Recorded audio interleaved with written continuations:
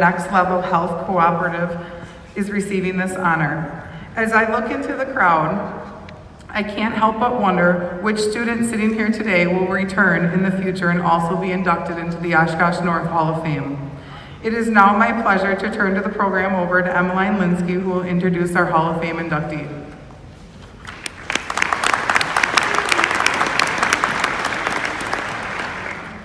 Clearly, Dr. Blahnik's devotion, passion, and integrity are evident in his work, and his exemplary representation of the Oshkosh community is highly admirable.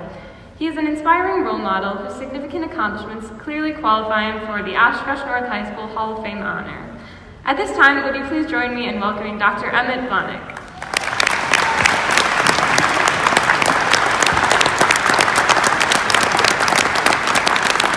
Thank you. First of all, I just want to say, just thank you, Spartans, for having me here, my family, my friends.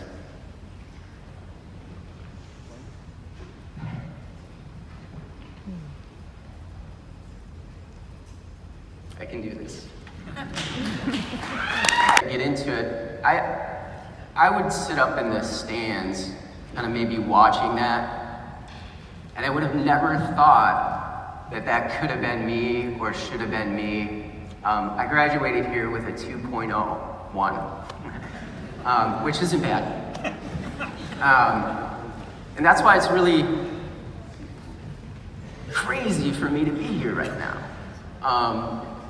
26 years ago, I was in trouble.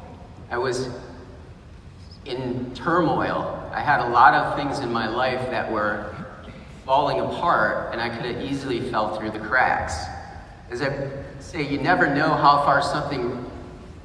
far reaching something that you do, say, or think today will affect the millions of lives tomorrow.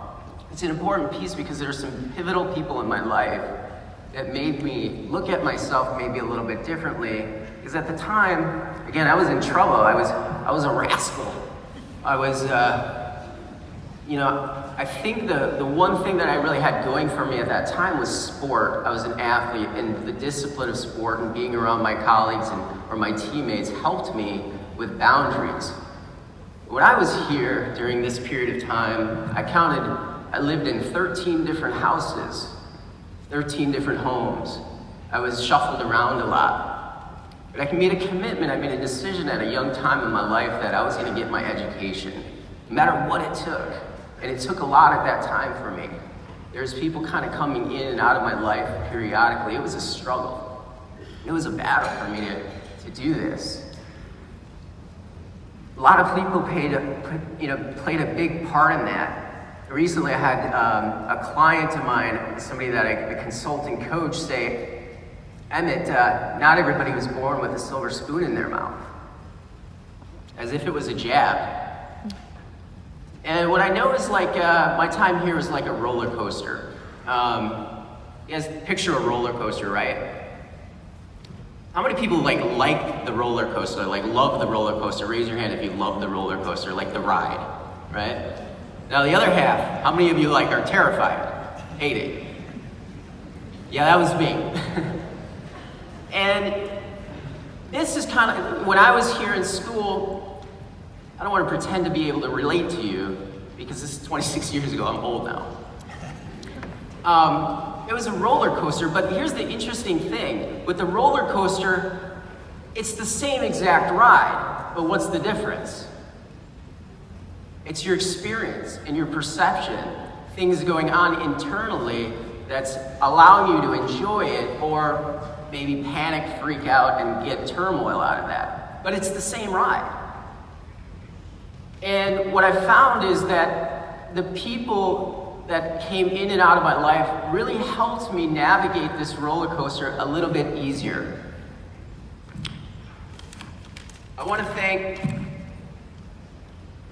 the parents and the administration. I want to thank the community of Oshkosh for helping me get here. It takes a village, and you guys have helped me, so thank you so much.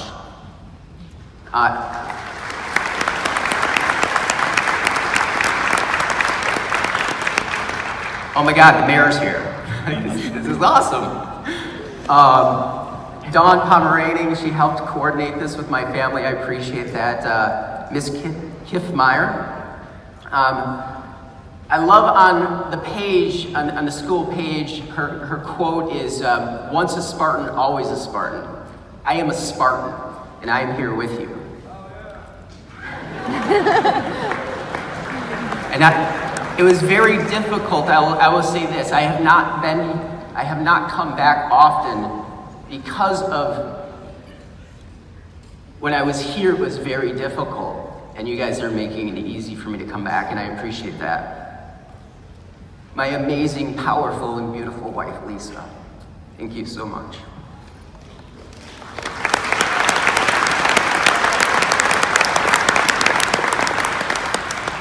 My incredible nieces and nephews, Connor, Kaylee, Colin, Kate, and all of them. I love you so much. My brother Mike, my big bro. He too experienced some of these difficulties and challenges. His roller coaster was different though. I will forever be grateful to you, Mike, and your beautiful wife, Keely, and my nieces and nephews. I love you. My incredible sister, Angela. You've been through it, girl. And I'm so proud of you and what you've done. Our family has struggled. And you are an amazing mom to my beautiful nieces and nephews. I love you. And my mom, she's had her challenges. Not perfect, nor am I. And I do not want to pretend to be perfect by no means. I'm a flawed person. But I'm here today with you guys, Officer Chad Ewing and your family. One of the homes that I've spent time in, like another brother. Traveling around from city to city, different wrestling meets. They gave me food when I didn't have it. There was a time when I was on my own, living on my own, actually with my big brother Mike, who's a year older than me. And everybody was gone. And I was there for weeks by myself. I remember sleeping behind wrestling mats until school the next day. I remember sleeping in the men's locker room. I remember going into a dumpster to get 3-day-old donuts. I remember going to a food pantry, getting food for myself. I remember paying, I think it was Piggly Wiggly or Century back then, using food stamps to pay a classmate for the food that I needed. Times were tough. I want to thank the Ewing family, Steve, Connie, and all the friends, the Horvath family, for being here. You never know how far-reaching something you may say will help. There's a time here when typically people, because I was an athlete, I was more like wired like a tough, like you're tough. You guys know what I mean? He's a tough guy. I didn't want to be a tough guy. I wanted everything out of life. And at one point, I mean, I was not on track to graduate. And at one point, teachers, please listen. I did not see myself as somebody that was influential. I looked at myself as a troublemaker, a rascal. Great teachers can have a huge impact, and you have to know your words matter. John Gremmer, he was a teacher here at the time, and he kicked me out of his class numerous times in chemistry for, you know, whatever it was I was doing. I was having a hard time. And he pulled me aside one day out in the classroom, and he said this to me, and I don't know if this class still exists. He says this, very seriously, and I go, oh, here we go. He's gonna try to fix me or yell at me. He goes, we're starting a new class. It's a pilot class, so we're gonna try it out. There's a handful of kids that we're gonna use for this. Do you mind helping out with this class? Well, what is it? It was something about leadership, a leadership class. He goes, I see something in you that you can't even see yourself.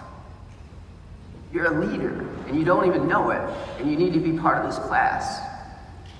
It was at that point in my senior year that I started looking at myself differently and decided, I made a commitment that I was going to go in that direction, that I wasn't going to be the troublemaker. I wasn't going to be that person that I told myself I was. Because he opened up that opportunity in my mind to make me think that that was possible. So wherever you're at in your journey, in your roller coaster, you need to know that you got it within you. And that's what brings this up. The power in you, you have it, is greater than anything in front of you. Any obstacle, any test, any challenge, any circumstance you're in, any conflict, any frustration, you have something so powerful inside of you, but you have to dig it out. Lean on other people to pull it out of you if you need to. I needed that. I needed help. I didn't know it. I was calling out for help, and some of you listened. Jean Pollock, thank you so much. You pulled it out of me.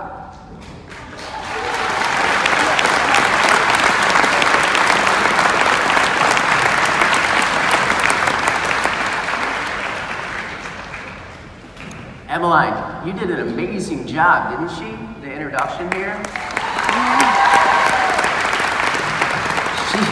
She's got an amazing future. Great job. I remember in class one time, again, a little bit of a troublemaker. I had to give a talk about some type of geography or social studies where we had to describe some things on a map. And I was trying to describe this word, but I don't know, when you guys came up here, I don't know if you did you feel nervous at all? Like a little bit like anxious? Well, I felt like that when I was in front of my class. I couldn't even, like my throat started choking up, very much like now. My throat started choking up. I started like getting red, and I was paralyzed in front of my classmates. Anybody ever experienced something like that? And I was trying to describe this word, and the teacher thought that I was messing around. She thought that I was being that rascal because I couldn't pronounce Chicago. I couldn't pronounce Chicago because of that fear inside of me. And she took me out and she's like, why are you messing around? I'm like, I was just panicking and freaking out. And what I decided was, in those moments, what I wanted to do is I wanted to face those fears. I wanted to face the things that I thought were impossible, the things that I was struggling with and the things that I was having challenges with. And so one thing that I think we all do, we can agree, like, what's the worst that could happen? Alligators? Alligators could eat you, yeah. What's the worst that could happen? And I started changing the question. I started changing the question from what's the worst that could happen.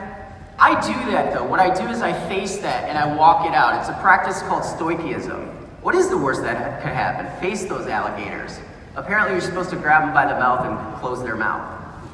And so you can imagine, walk through what the worst that could happen, and if you can get yourself comfortable with that moment, you will succeed.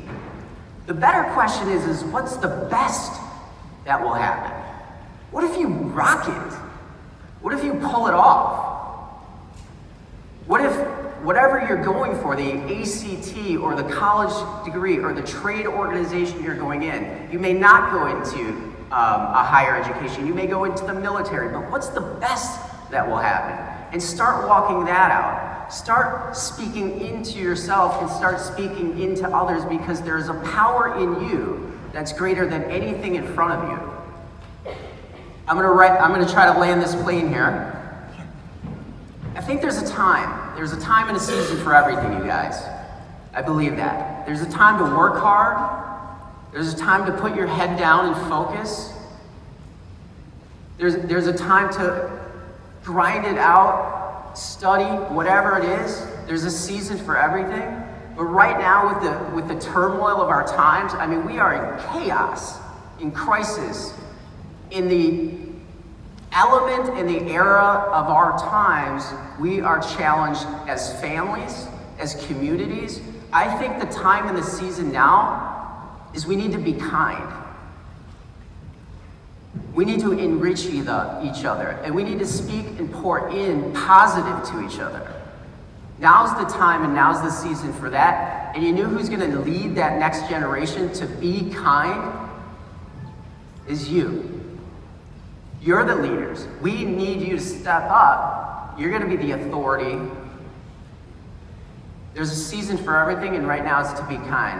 I want to thank you, Oshkosh, the community, the YMCA, where I took showers, the Boys and Girls Club, where I got food, the pantries, my family and friends, the people that surrounded me and helped me get to the next level.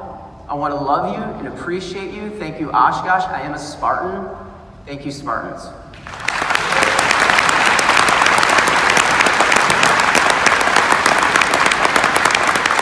Hereby proclaim Friday, March 15, 2019 as Dr. Emmett Blahnik Day in the city of Oshkosh, and together with the citizens of the city of Oshkosh, congratulate Dr. Emmett Blahnik on his many outstanding accomplishments, his devotion and dedication to his field, and this well-deserved recognition of his achievements. Doctor.